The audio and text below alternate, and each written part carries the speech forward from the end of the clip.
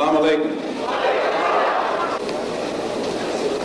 Mr. Moderator, our distinguished guests, brothers and sisters, our friends and our enemies.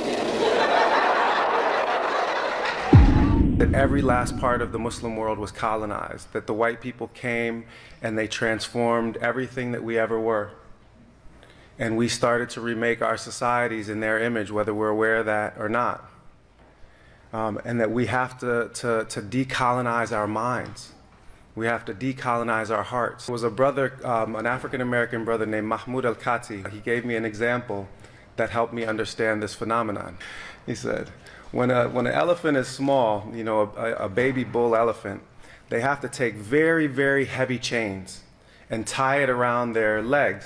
And then they have to attach those chains to very heavy rocks or cement or poles that are firmly rooted in the ground, anchored in concrete, because that bull will try to run and free itself from its oppression, from its captivity.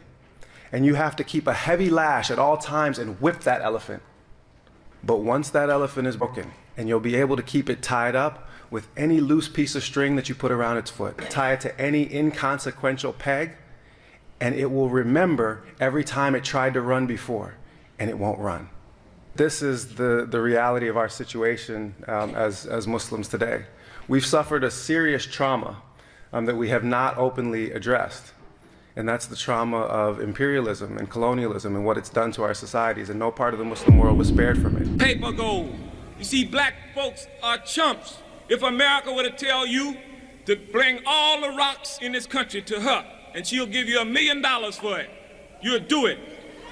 And the next day she'll tell you we're using rocks for currencies, chump.